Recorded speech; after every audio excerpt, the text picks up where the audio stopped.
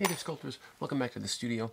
In the previous tutorial we wired up our kind of base armatures, and in this tutorial we're going to start to talk a little bit more about how to use historical references and some anatomical proportional guides to bend our wire armatures into their final positions. And one of the biggest tricks here, right, is to work in the round, kind of be eyeballing where the lines of the body are, where the body breaks, where the sort of mechanics of the body is moving, what are the limits of the body, right? Bodies don't exactly move like wire, so how do we make wire move like we do? And so we have to pay really close attention to things like joints and some proportional measurements, and then be really kind of deliberate about arranging this form. If we can get our armatures right, that adding the clay work, which comes down the road, becomes a much easier process. We can't correct for badly positioned bodies later on with clay. We're always going to be limited by what we do on the inside. So in order to make that happen, we're going to do a couple of things today in this tutorial. We'll take a look at some historical examples. We are going to come back to our ideal proportion sheet and do some marking here, and then we'll actually get down to bending this wire a little bit. One of the most important things that we'll do over the next day or so here is you're going to be choosing what you want your posed figure to look like. I'm going to suggest that you use a piece of classical sculpture or a piece of sculpture that is represented in a museum. That way they likely have very high quality images of it and even multiple angles of your pose. But before we actually choose what we're going to be sculpting, let's take a look at how we're going to break down this sort of the body of our sculpted form.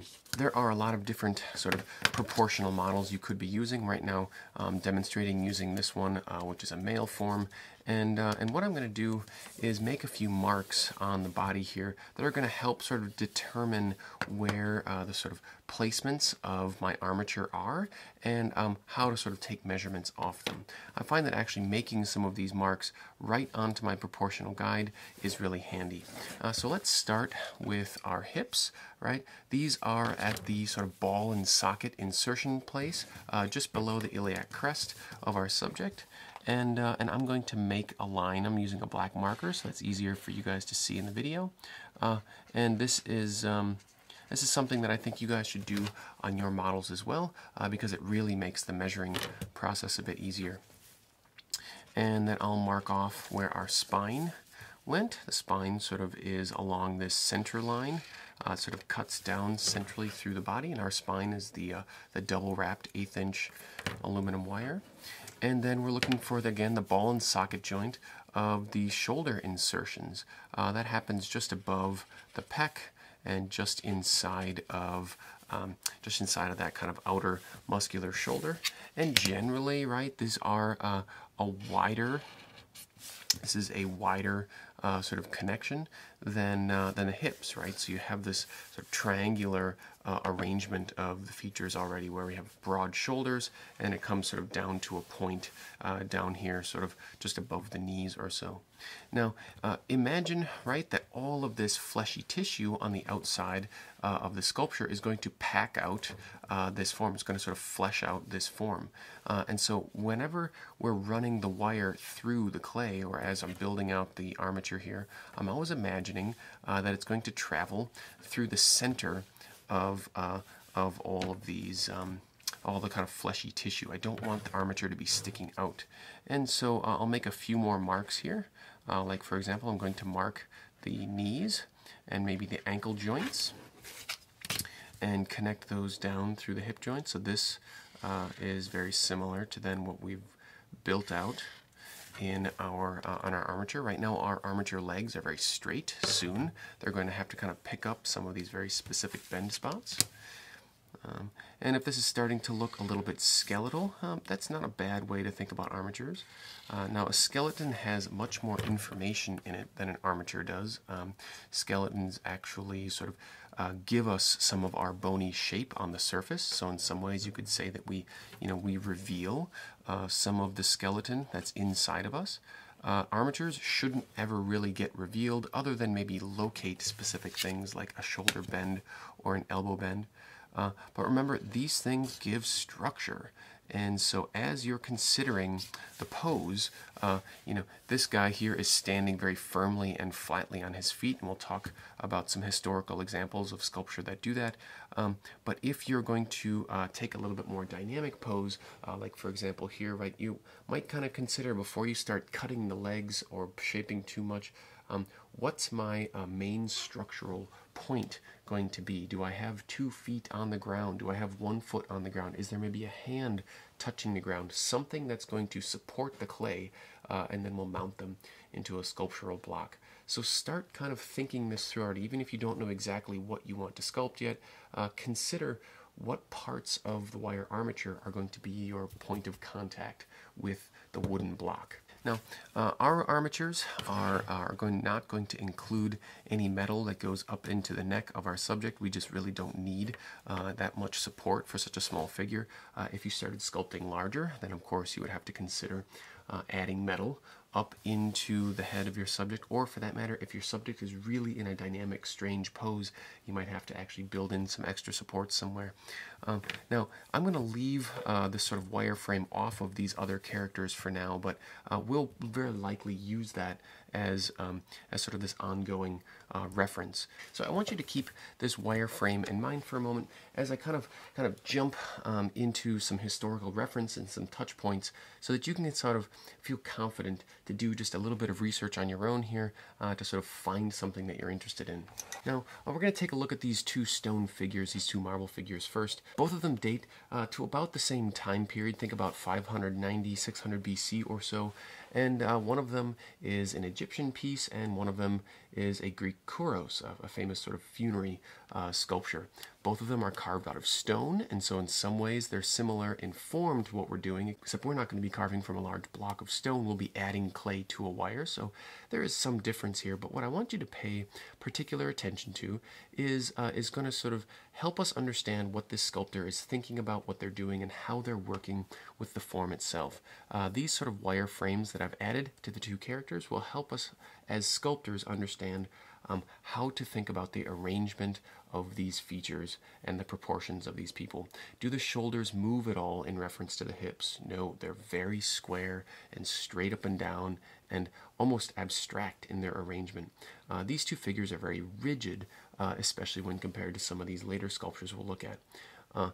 Consider, though, some of the kind of advanced qualities of these. Now, these pieces and this sculptural style, right, illustrates a sculptor's ability to take a large block of stone, in the case of the kouros, which is a slightly larger than life-size figure. This is a 2,000-pound block of marble that is essentially resting on 2 thinly sculpted ankles, and has stood that way and continues to stand that way at the Met Museum in New York. And so it's a sculpting feat, right, to have balanced all of that stone on 2 small spots down here at the bottom. Now I want to kind of zoom out just a little bit and think about, as we kind of move forward in sculpting history, one of the more famous kind of recognizable pieces, right, is Michelangelo's David, is this shift from a very rigid form, a form that sort of keeps those shoulders and hips in alignment, sort of almost idealistic approach to the human representation, to something that seems a bit more human. Now, the David or the Davide is much larger than the kouros, except it has a feel that is even more human in a way. It brings it down to earth. It's a freestanding sculpture, again, that is thousands of pounds of marble and balanced carefully on a couple of skinny, spindly little legs here. But what mostly sort of gives it this even more humanistic or more naturalistic pose is the sort of arrangement of the hips and the shoulders and the curving spine. This, in the sort of Renaissance era Italian sculpting scene, was referred to as contrapposto, and it was executed by sculptors and painters alike, and it was an attempt to sort of look back at sculptors of antiquity and try to update their techniques, update the technology, and update the sort of representational form of the human body. And so what I would like for you guys to do is borrow a similar approach to arranging the body. I don't want you to keep your sculptural armatures rigid. In other words, I want you to arrange these pieces using some of the insights learned by Renaissance era sculptors like Michelangelo, and using the natural sort of curves of the body to express a much more relaxed pose. It's more challenging for us as sculptors to arrange the body in this way. We have to be very careful about taking measurements of each body joint and arranging it in space. Now, another sculptor I just want to point out here before I completely wrap up my sort of quick history lesson is a French sculptor who is working much later. You might even call him contemporary by comparison. He was working in France in the sort of early 1900s and became very famous for his forms. And he was collected so heavily in the United States that you very likely have seen a Rodin piece. Now, I'll start maybe out here. We'll take a look at these two bronzes, both of them executed by Rodin in clay and then cast in bronze.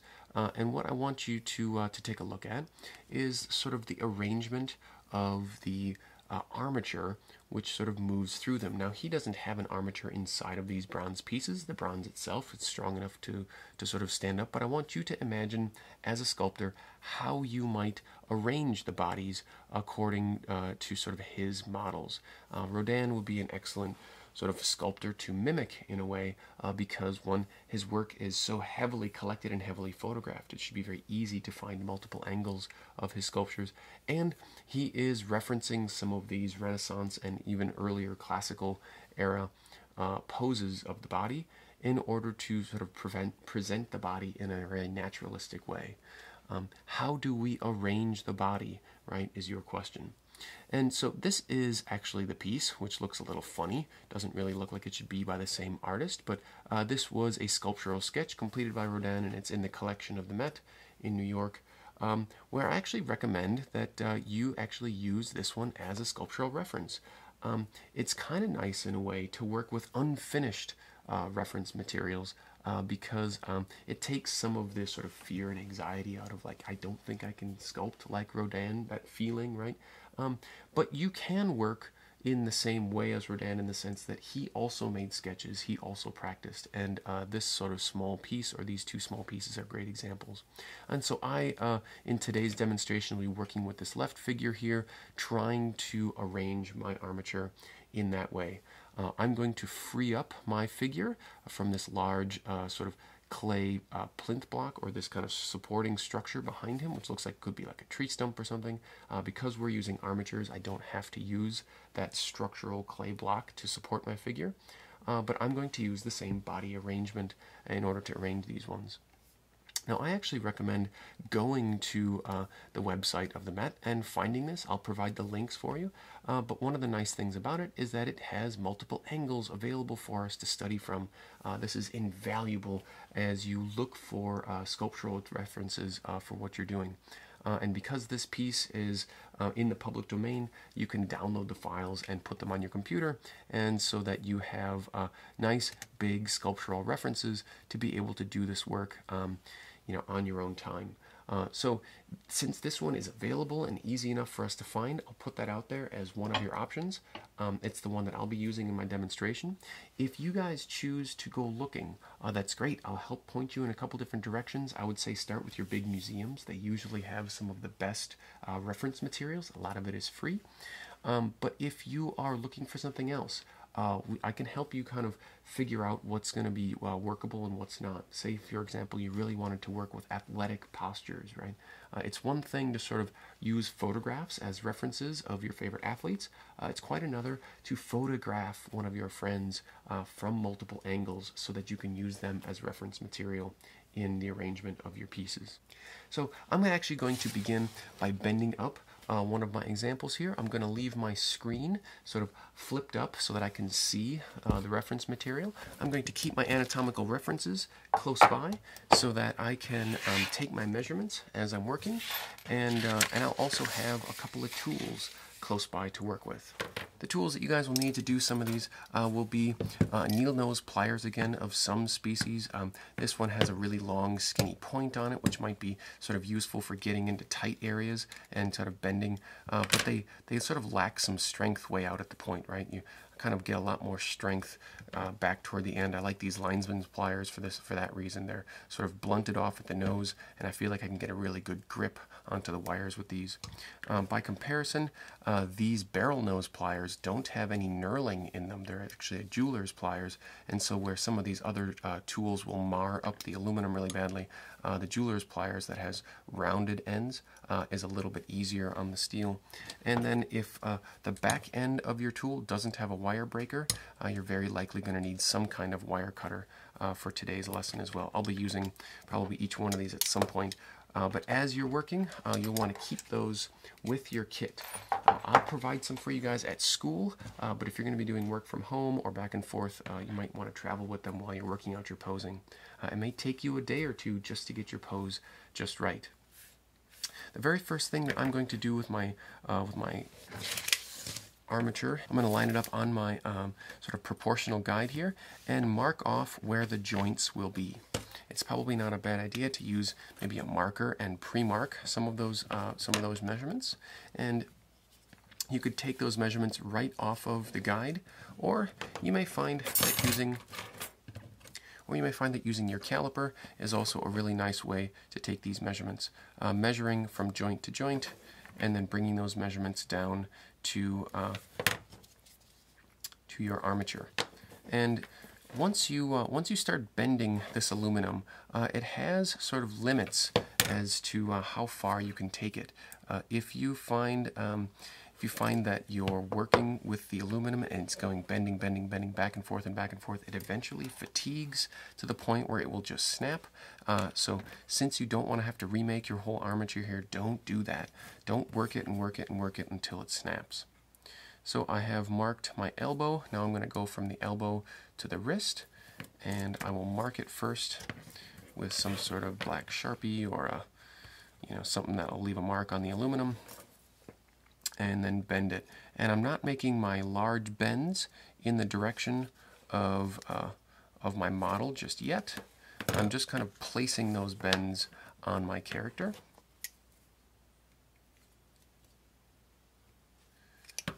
Just so that I have a little bit better sense of where my body is going to be breaking. So I have a joint and a joint and a joint and a joint, and I'm going to leave the shoulders in their own arrangement for right now as I place the knee joints.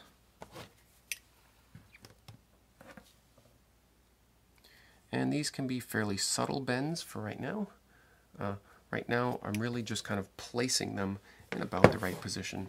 And then the last thing I want to sort of consider before I actually start working on the posing here is, how am I going to be thinking about the thickness areas? Some of the thicknesses that we've got going on in this piece, we may run into small issues because especially down at the wrist, we may have a little bit too much metal. That too much metal is going to cause issues if I need to sculpt a very thin wrist, and so we can do a couple of things to alleviate some of that problem. I'm going to mark off my foot here, see if I have enough. Yeah, and also keep in mind that even though I'm going to have a foot dangling on the end there, foot doesn't really need much support out towards the toes. So depending on your sculptural arrangement, this actually may be, wire that ends up protruding down into the sculptural block. So as you're thinking about your feet, right, a foot doesn't require a whole lot of structure, so don't get too crazy bending here. Instead of bending my left leg, because that's going to go down into the block, I'm just going to mark where that foot will belong. Okay, so I've got roughly, my character is starting to sort of have some of these qualities. Now I'm going to spend probably 20 minutes, maybe a half an hour, carefully sculpting out and arranging the form. I'll begin that work here, and then I'll pick it up in class again so you guys can sort of see how it goes. Before I get all the way in there, I may just remove a little bit of this winding from around the hand, so that my hands and wrists can stay nice and thin. And if you are at all concerned about actually getting that clay to be able to stick to the aluminum wire, you can put some very small notches into the aluminum wire itself. This will make the wire sort of sticky enough that it will hold on to the clay. Be careful as you make these little bite marks in the clay with a wire cutter or something. You can actually extend the clay, right? So you can kind of mess with your proportions, or if you get a little too aggressive with your biting, you can actually snip right through it.